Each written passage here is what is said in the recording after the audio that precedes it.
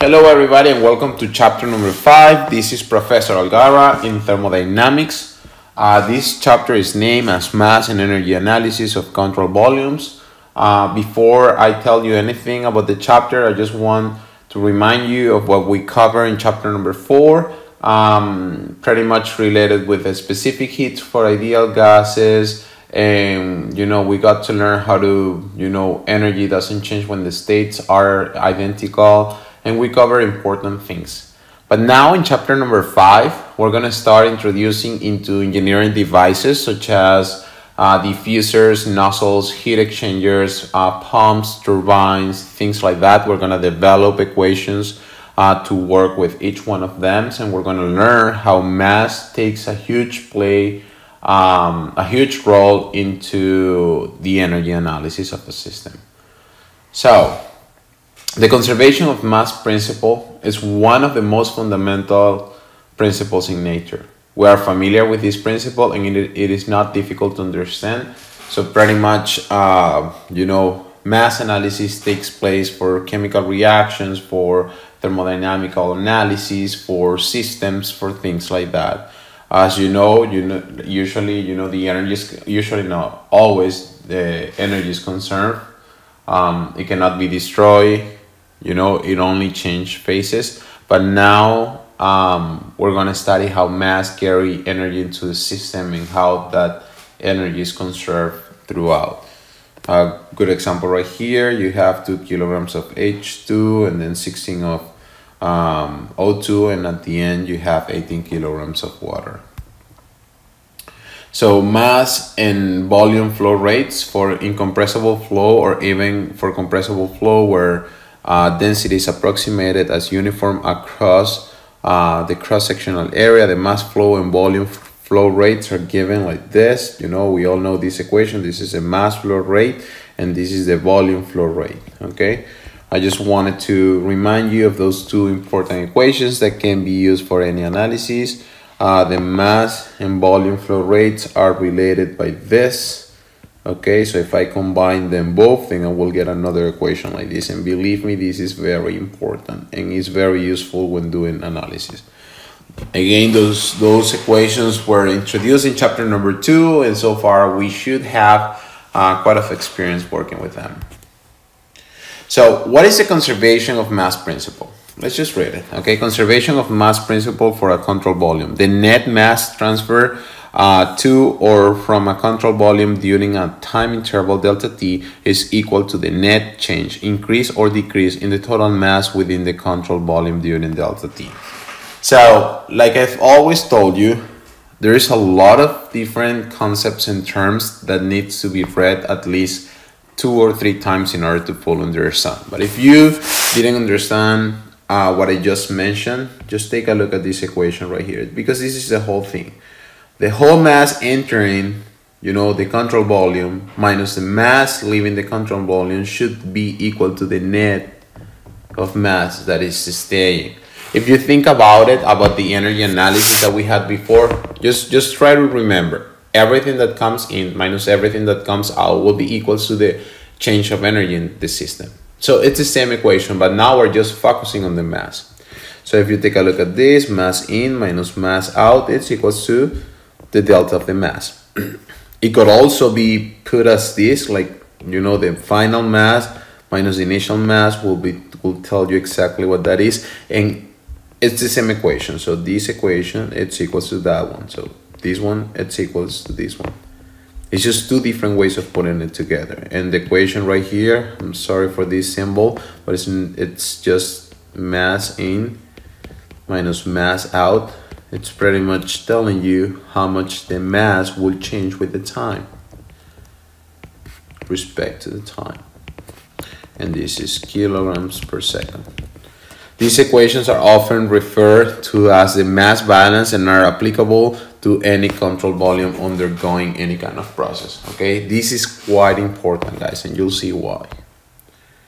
So if you take a look at this picture, you have 50 kilograms of water coming into my control volume. Coming into my control volume, and then I have 30 kilograms coming out. So if I go and mass coming in minus mass coming out, I get the total of mass that is inside of the bathtub. This is just a quick picture. So, like I said, super simple. Everything that comes in minus everything that comes out, it's equal to the net change of mass within the control volume during delta T. So mass balance for steady flow processes. During a steady flow process, the total amount of mass contained within a control volume does not change with time. That means that the mass always remains constant. And remember, your control volume will be given by the boundaries, as you can see it on the picture. Okay, the red dotted. So the sum of all the mass coming in will be equal to the sum of mass coming out. So many engineering devices such as nozzle diffusers, turbines, compressors, and pumps, they always work through the same principle. That's why this is quite important, okay? So the mass that comes in will be equal to the mass coming out. So I have 2 kilograms per second. This is a mass flow rate coming into my control volume, and a mass flow rate 2 of 3 kilograms per second coming on this side. So what's coming out will be the sum of both of them. Okay? So what happened now? Now we're going to talk about the flow work in the energy of a flowing fluid. So far until now, we've been just focusing on the energy that the system will carry in terms of properties. Okay, so far that's what we've learned. So now we're going to do the same thing, but we're going to include how mass will take a role into this new equation of energy. Unlike closed systems, control volume involve mass flow across their boundaries, and some work is required to push the mass into or out of the control volume. This work is known as the flow work or flow energy, and it is necessary to maintain a continuous flow throughout the control volume. So just take a look at this picture right here, please. Okay, so we have a force that is being applied to the piston. Okay, that's a piston. In order to push this square of water into my control volume. That square of water, it is carrying energy with it that it'll go inside of my control volume. I'm just trying to picture what's coming. Okay, so that mass or that square of water is being pushed by the imaginary piston into my control volume. And therefore I have something moving into the side, but that's not important. Why is this important? We know that force is equals to pressure area. This guy comes from pressure. It's equals to what? Force over area. So if I solve for force, then I get that force is equals to PA. Workflow, okay, or work, it's equals to force times displacement. If I take a look at the previous one, my displacement is given by L because I'm pushing and I'm moving the square L units into my control volume. So force times displacement will be this guy right here. So now I'm going to put where force is PA, because force is equals to PA, and now I have PA times L, and L is a displacement. What happened with the area times displacement? It's just a volume, okay? So now my workflow will be equals to pressure times volume. Sorry about that again. So my workflow will be equals to pressure times the volume, and that will be in kilojoules, okay? So now that amount of water, it's carrying energy into my control volume, and I'm putting that energy thanks to the workflow. All right, so at the end, workflow or work of a flowing fluid, it's equals to PV in kilojoules. If you want to express it in terms of, you know, per unit mass, you can say that the workflow of a flowing fluid, it's equals to P specific volume. and this guy it's in kilojoules per kilograms. All right, so far so good. Okay, simple. Just using the equation of work and putting force into that equation in order to develop, you know, the flow work or the energy of a working fluid or of a flowing fluid. But this is the most important thing: the total energy of a flowing fluid. So in the past, we knew that that energy is carried by this. Now we're going to be introduced to something different, which is theta. And it's this guy right here. Theta will be equals to the energy that we had before that we've been studying, which is internal energy, kinetic energy, and potential energy. Internal energy, kinetic energy, and potential energy. But now we're going to add the new work or the new energy, which is the mass energy, the energy carried by the mass. Okay, and that energy we just learned that is equals to P times B. So my new theta will be equals to the energy that we knew before that we've been studying for so far 4 chapters, plus the energy of the mass, which is carried by the work of a flowing fluid, PB. So if I develop the equation, I know that the energy it's equals to internal energy, kinetic energy, and potential energy. And now the new one, which is PV. That will be my new equation of energy. But let me develop this a little bit more or simplify the equation. What do we know about H? H is equals to U plus PV. You all know that from previous chapter.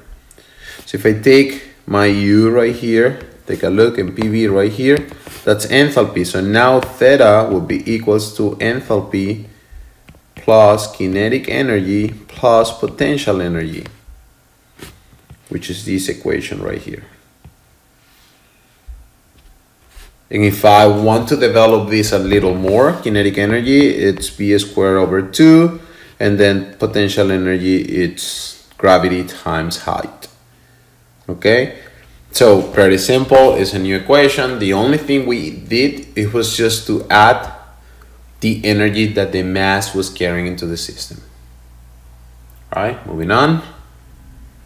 At the end, this is my final equation. I want you to remember this equation because we're going to be using that equation for the engineering devices that we are about to develop. Okay.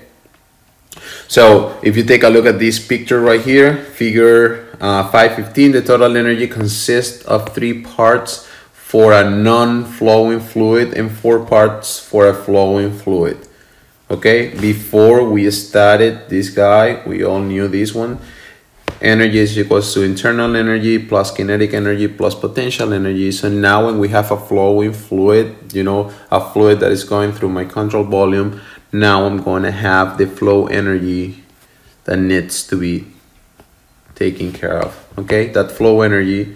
So the flowing fluid will be equals to flow energy plus internal energy plus kinetic energy plus potential energy. So guys, remember that because it's quite important. So now we're going to start defining steady flow processes.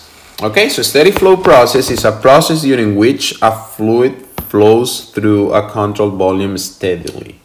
Okay, many engineering systems such as power plants will operate under steady conditions.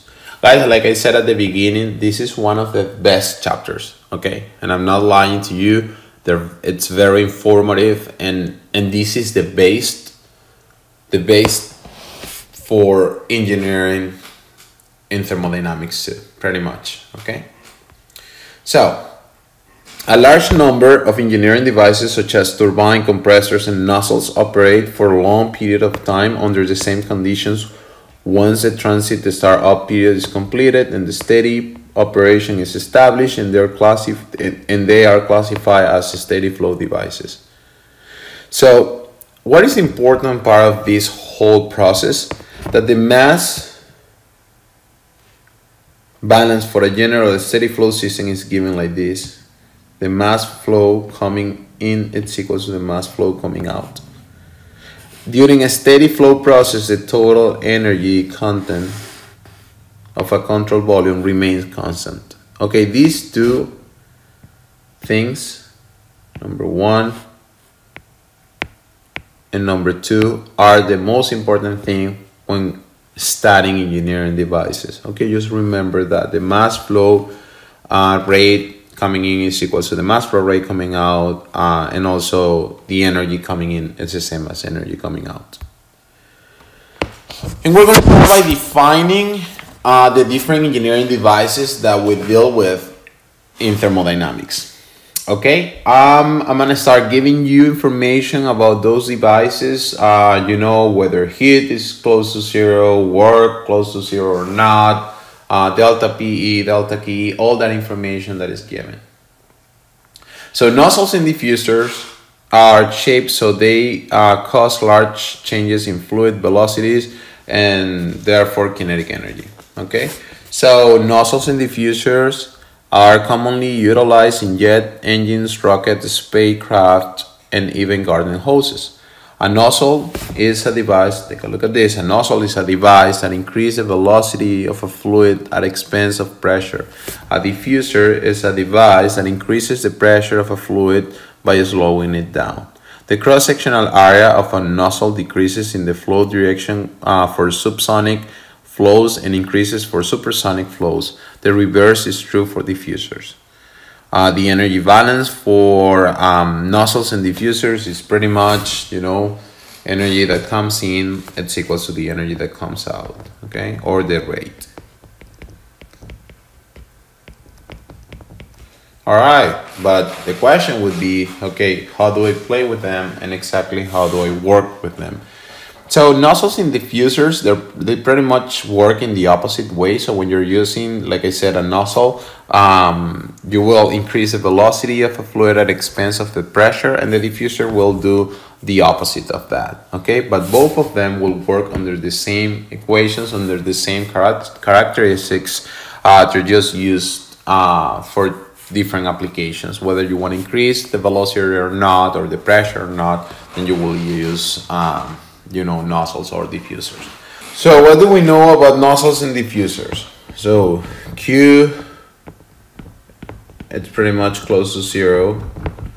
The workflow rate, it's also close to zero. My delta PE is also close to zero.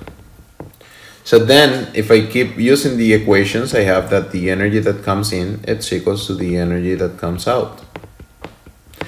If you want to be a little bit more specific, I'm going to say that the theta 1 is equal to the theta 2. But if I multiply this by the mass flow rate, I can always do that.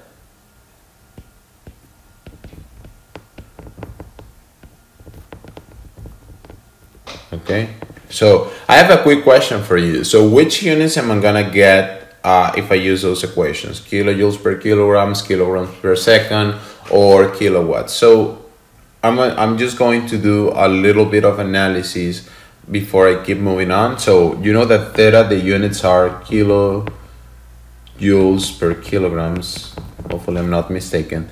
The mass flow rate, it's kilograms per seconds. The theta, it's kilojoules per kilograms. They will cancel out and you will get kilojoules per second, which is equals to kilowatts. So the multiplication of this guy should be equals to kilowatts. And you can do that every time when working with engineering, you know, with thermodynamics. But anyways, that was not important. I just wanted to tell you that. So I'm going to use the equation right here in order to develop the general equation for nozzles and diffusers. In nozzles and diffusers, the mass flow rate coming in, it's equal to the mass flow rate coming out. And I could call this just a regular mass flow rate. And if they are the same, I can cancel them out. And I'm just going to get that theta 1, it's equals to theta 2. Okay, if you remember what theta was equals to, let's just go back. Okay, so theta was equals to enthalpy plus, you know, kinetic energy, potential energy. So I'm just gonna go back, start writing my equation. So enthalpy 1 plus kinetic energy 1 plus potential energy 1, it's equals to enthalpy 2, kinetic energy 2, and potential energy 2. Okay, what do we know? That the delta PE will be equals to 0, so these guys can cancel out, and at the end I'm only getting enthalpy and kinetic energy.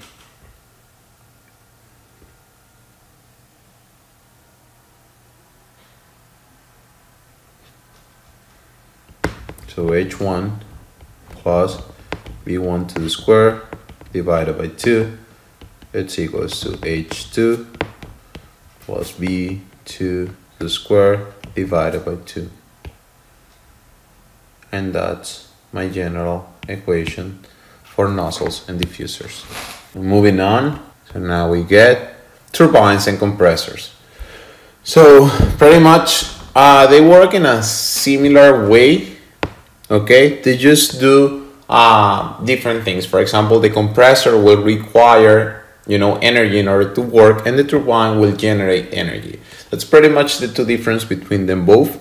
But if we keep a general equation, we could, as using the same thermodynamics signs, such as everything that comes in minus everything that comes out. In one case, the work will be required, in the other case the work would be given by the system. But anyways, a turbine drives the electric generator in a steam, gas, or hydroelectric power plants. As the fluid passes through the turbine, work is done against the blades, which are attached to the shaft. As a result, the shaft rotates and the turbine produces work. Compressors, as well as pumps and fans, are devices used to increase the pressure of a fluid. Work is supplied to these devices from an external source through a rotating shaft. A fan increases the pressure of a gas slightly and is mainly used to mobilize a gas. A compressor is capable of compressing the gas to very high pressures, and the pumps work very much like compressors, except that they handle liquids instead of gases. Well, like I said, compressors, compressors, fan, pumps, they work in a similar way of turbines, and it's very convenient that we analyze them together. So pretty much I'm just going to give information what they are. And one important thing, guys, as I'm adding information about the different engineering devices, it's really worth it that you write down everything I'm writing on the whiteboard right now, because that's what you need in order to work with these exercises. So when you have a turbine, you will have to remember what I'm telling you. When you have a nozzle or diffuser, then you will have to use the equations that we previously developed. All right, so moving on, we have the 4 turbines.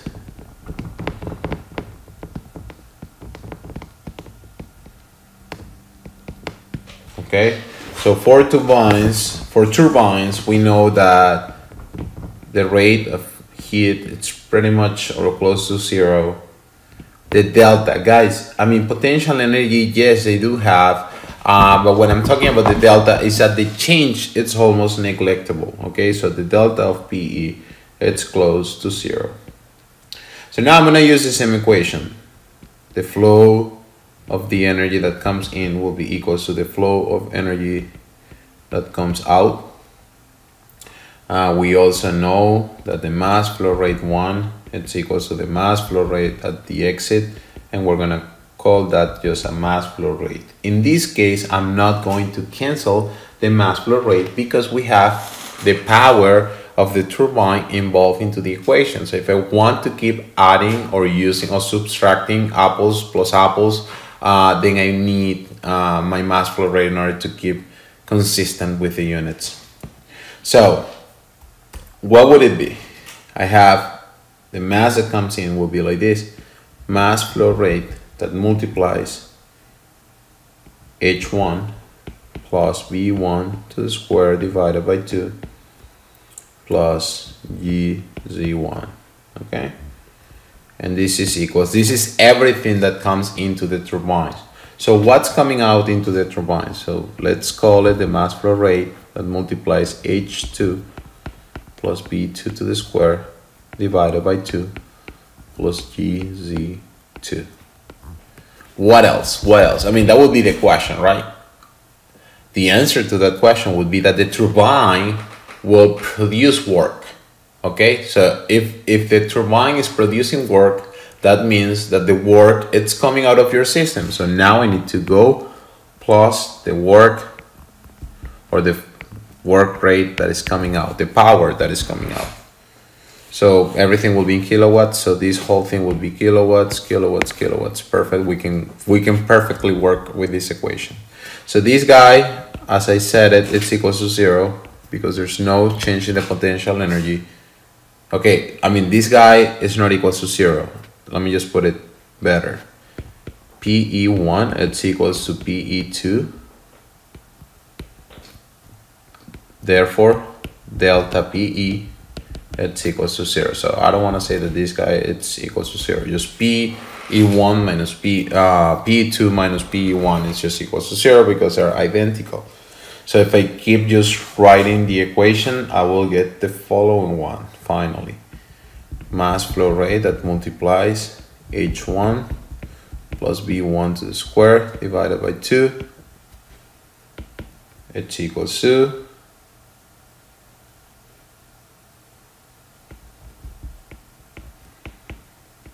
work out. Sorry.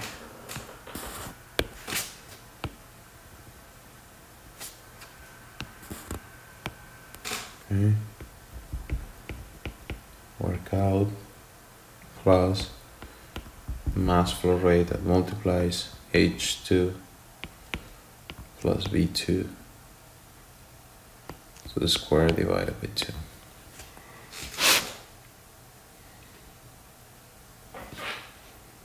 Okay, so this is going to be for turbines, and now we're going with the compressors. So now that we've been developing the turbine equations, we're gonna move to compressors and fans and everything. Something very important about this equation. So like I said, this is the general equation for turbines. Sometimes, but just sometimes, okay, it's not all the time, delta KE could also be close to 0. When can I assume this, and when can't I assume this? So if you're given with velocities, okay, because the exercise was giving you velocities at the entrance and the outside of the turbine, then you will have to use a general equation. But let's say they don't give you any information about velocities. You could assume that the delta KE is close to 0. The change in kinetic energy is close to 0, and therefore the equation, this equation right here, will simplify even more. Okay, but those are just you know, pretty much cases that could be given, and I just want to mention that to you. All right, so let's just delete everything right here. Perfect. So for compressors, okay, compressors, pumps, they will work in a similar manner. So now we know that delta PE is close to 0. Delta KE in this case is also considered close to 0. In this one, most of them, they're adiabatic, so the rate of heat is also close to 0. So if I use the same equation, the rate of energy that comes in, it's equals to the energy that comes out. And I'm going to use the same equation, and the same thing applies. So mass flow rate 1 is equals to the mass flow rate 2, it's equals to mass flow rate. Cool. All right, so now what I have, it's pretty much mass flow rate that multiplies H1 plus, let's say, KE1 plus PE1. What happened with the compressors? The compressors will require energy. Therefore, the work will be coming into your system. In the turbines was different. The turbines, the work was produced by the system in compressors, pumps, all of them, they will require power. So now I need to add a work coming into my system. And this guy, it's equals to mass flow rate of H2 plus, let's call it key E2 plus PE2. Okay, what happened? So delta PE, delta key E, it's equals to 0, so I can cancel this with these two, and my equation will be simplified as work that comes in plus mass flow rate H1, it's equals to mass flow rate H2. And this equation will work for compressors, pumps, and fans. Alright, this is the equation I need when working with those engineering devices. This one, I actually don't know how to pronounce that, but it's the valve, finally, and we're going to develop the equation for that one as well. So the valves are even easier, one of the easiest engineering devices to work with. So pretty much they are any kind of flow restricting devices that cause a significant pressure drop in the fluid. Okay, that's the most important thing. H2 is equals to H1. If I keep developing the equation, you know that enthalpy is equals to internal energy times or plus pressure times a specific volume. Same thing coming in or coming out. Okay. What do we know about the valve is that the rate of Q is equals to 0. They don't produce any work. Delta PE is close to 0. Delta KE, it's also close to 0. So if I keep solving the equation, I have that mass flow rate that multiplies H1 plus KE plus PE is equal to mass flow rate H2 plus KE plus PE. Alright, well, like you know, mass flow rate are the same. I can cancel them out. This will cancel with these two, and at the end I get that H1 it's close or equals to H2, and this guy is kilojoules per kilograms. Just remember that enthalpy it's equals to internal energy plus PV. Let's just note how we've been using this equation from since chapter number 2. It's just amazing. Okay, cool. Moving to the next engineering device, we have the mixing chambers, and I think that's the last one. So we have the mixing chambers, and also I think we have the heat exchangers. Okay, mixing chambers are very simple. In engineering applications, the section where the mixing process takes place is commonly referred as mixing chambers, which is here. This is where they mix. The mixing chamber does not have to be a distinct chamber. An ordinary T elbow, Y elbow in a shower, for example, serve as a mixing chamber for the cooling hot water stream. So pretty much a mixing chamber will be a device that will utilize to mix different fluids or to mix two different currents of fluids. Okay, the conservation of energy is super simple. The conservation of energy analysis is simple to do. So what we need to know about this, it's that Q is close to 0. They don't produce work. It's also close to 0. My delta KE is close to 0. Delta PE is also close to 0. What else? Super simple. So energy that comes in should be equals to the energy that comes out.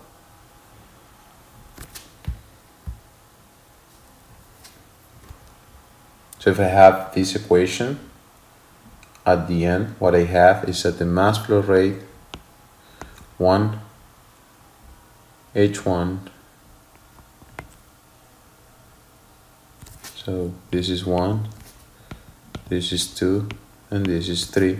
So mass flow rate 1 H1 plus mass flow rate 2 H2 will be equals to mass flow rate 3 H3. Okay, it's simple as that. But if I keep developing, let me just write the equation again one more time. So we have something like this.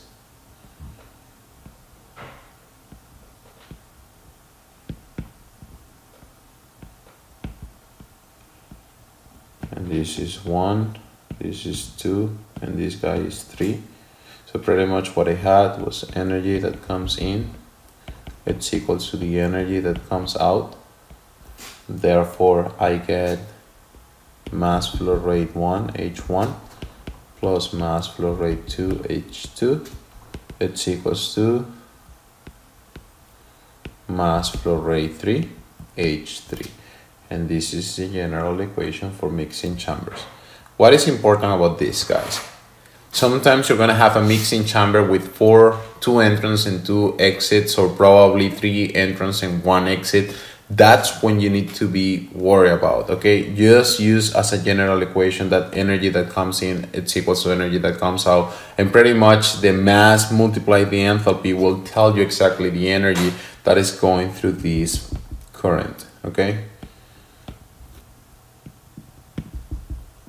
All right, moving on to the next one and final device is heat exchangers. Okay, let me find my notes. Perfect. So heat exchangers are devices where 2 moving fluid streams exchange heat without mixing. Heat exchangers are widely used in various industries and they come in various designs. So this picture right here is one of the designs. So you have a hot fluid coming through this pipe, and then you have a cold fluid coming through the outside. So as you know, the heat transfer from one fluid to another, and those transmission of heat will be given by materials and different things. So pretty much we work in the industry with a lot of different things, a lot of different heat exchangers. In your car you have one. Is what keeps your car in a temperature that can work with no problems. You can also see it in there's so many applications for heat exchangers. That's what I'm trying to say.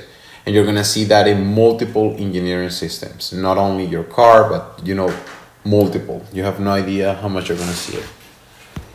So what happened with the heat exchangers? What do we know about them? They don't produce work. Okay, so this is equals to 0. Delta KE, it's close to 0 too. Delta PE is close to 0 as well. What else? They're usually adiabatic, but that will depend. Okay, this is close to 0 when the systems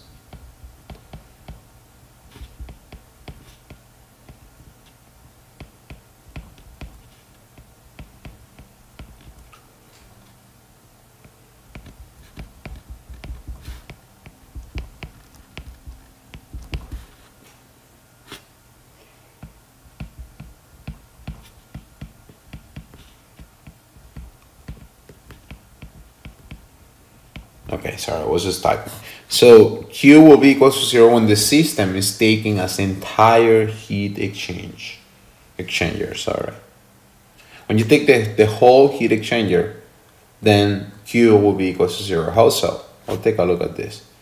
So this guy right here is pretty much my heat exchanger. So you have water coming right here and water coming out right here. 25 Celsius. Right here is 15 Celsius, 300 kPa. So you have the pipe that goes right here, and the pipe has refrigerant coming through here and refrigerant coming out with other properties. So what do we do with this? So my whole system will be the whole heat exchanger completed, and the only thing that I need to take into consideration would be the things that crosses the boundaries. So if I take this as my system,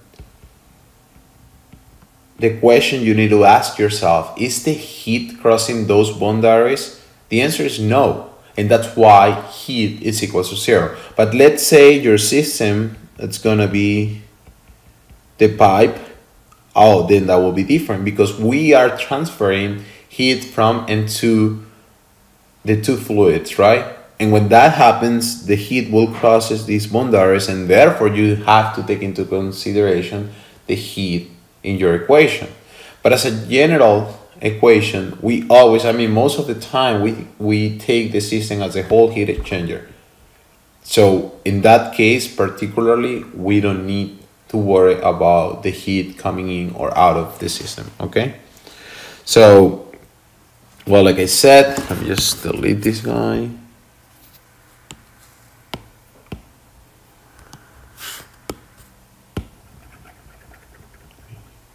Perfect. All right, so moving with explanation. So, like I told you, there's no work interactions, there's no heat interactions, they're usually adiabatic. The whole heat exchanger, again, I'm repeating that, delta KE is close to 0, delta PE is close to 0. And now I'm just gonna use the equation, energy that comes in, it's equals minus energy that comes out, it's equals to the change, because it's a steady flow, this guy is 0, and I get that energy that comes in, it's equals to the energy that comes out. So we know, and we're gonna take this example, this picture. So 1, 2 are just water, and 3 and 4, they're just refrigerant. Everything that comes in minus everything that comes out will be equal to 0. So what's coming here? It's coming water. So mass flow rate of the water times enthalpy 1. That's coming in. What else is coming in? It's coming this guy right here, plus mass flow rate of the refrigerant times H3. It's equal to everything that comes out. So let's go with the water first. This guy, number 2. So that will be mass flow rate of the water, enthalpy 2, plus what else is coming out? This guy right here. So mass flow rate of the refrigerant, H4. And that's the equation. So again, I'm just gonna say the same thing as I said in the mixing chambers. Just start with this equation.